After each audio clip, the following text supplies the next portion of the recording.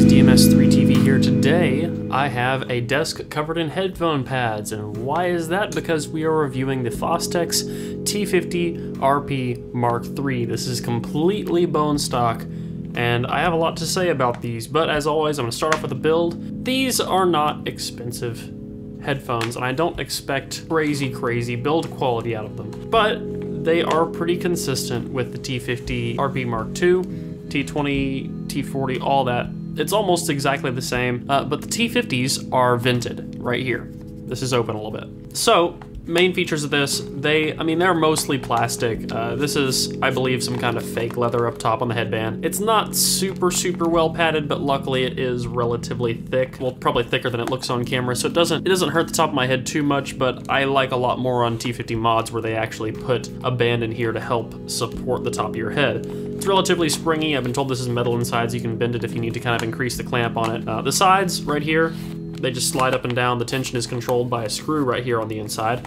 and your wire does run through the headband, and they are exposed here on the side. They are braided, so that does kind of help, but I would worry if you snag this on something. That might seem like a bit of a weak point. And the cups do, they move around like this. They're not, super locked into place.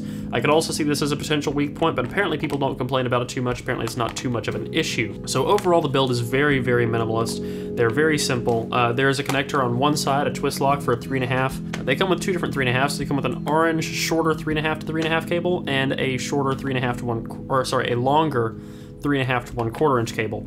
And these are technically listed as studio headphones. I don't see them really used for that too much. I don't really imagine anyone using them for that. That's what they say on there. The big point of these headphones, and the reason why they're so popular, is because people like to modify them. This is like the build your own headphone base right here. And the reason I say that is because they are very easy to disassemble, and they're very easy to change the sound of. And before I get too much into that, I do want to say the stock pads on these are useless. There's no point in leaving the stock pads on these. If you're buying a set of these, I don't know why you would ever want to leave the stock pads on. With the stock pads, my ears touch the inside where the plastic is. There's basically nothing there. They're just, you can see there's just not, look how little this is compressing. There's really nothing here. It's just like, it's like this much pad, and then it's just plastic. So, and speaking of which, the pads on these, they literally just pull right off. You just slide them out, and there's a ring around here where the edges of these pads just fit right in, and then you can see the driver right there. There's that. The thing is about T50s is, you can put different dampening materials in them, you can put different pads on them, you can do all kinds of things to make them more comfortable and make the sound suit your needs. So right out of the box, with the stock pads on them that you shouldn't be using, they are the most flat and boring headphones pretty much that I can imagine.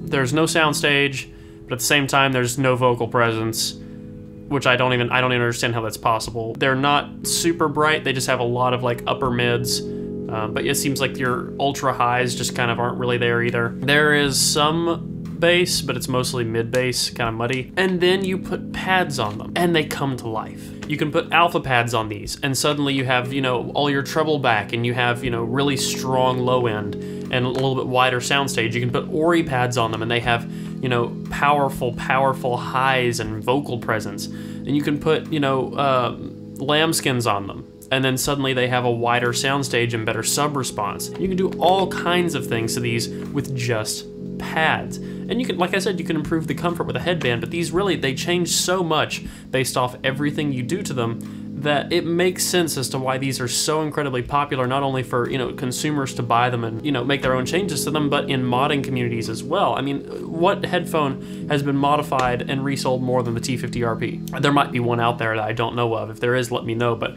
I'm pretty sure that this pretty much takes the cake for the headphone that everybody mods and resells. And that being said, it's hard to evaluate the sound of something like this because there's so many different possibilities. There's modifications for these that go for well over $500. And this is, around $150-ish headphone. So it's something you can't quite put your finger on. I will say though that sound-wise, if you're buying pads for these, you're buying these for around $150 and getting, another $50 worth of pads or something like that.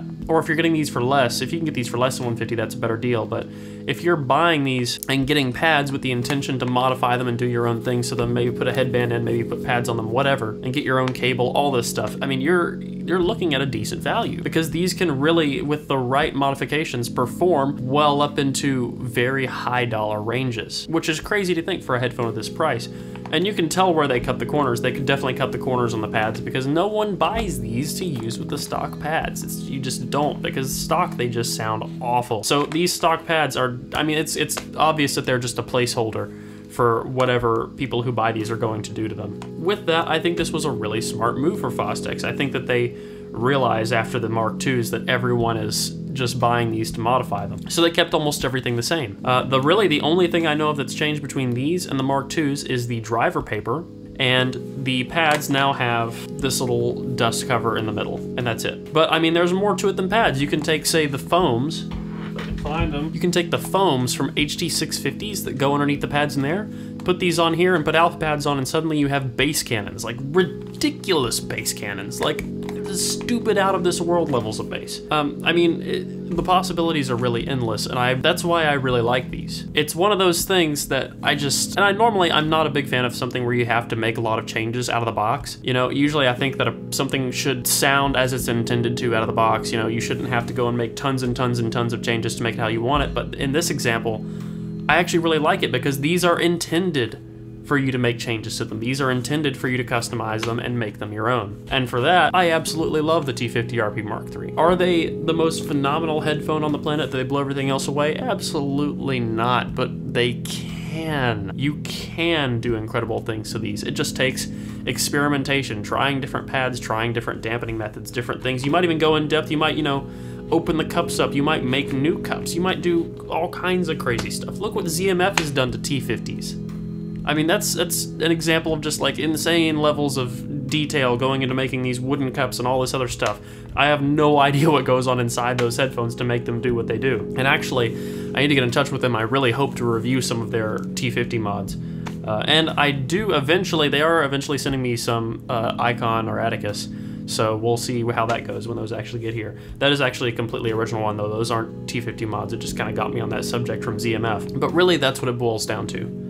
Stock T50s are deceptively underwhelming, but have a lot of potential. But the stock pads absolutely don't. So guys, thank you for tuning in. I really appreciate it. Make sure that you stick around, because the next video coming out is the review of the 1964 Audio custom in-ear monitors, the A6. So I know I've been talking about that a lot, I've been promising it. It is the next video coming out on my regular release schedule. I might put something else in the middle, just for fun, but we'll see. I've been working on some side projects and kind of trying to make room for things, so we'll see what comes into the new routine. But until then, guys,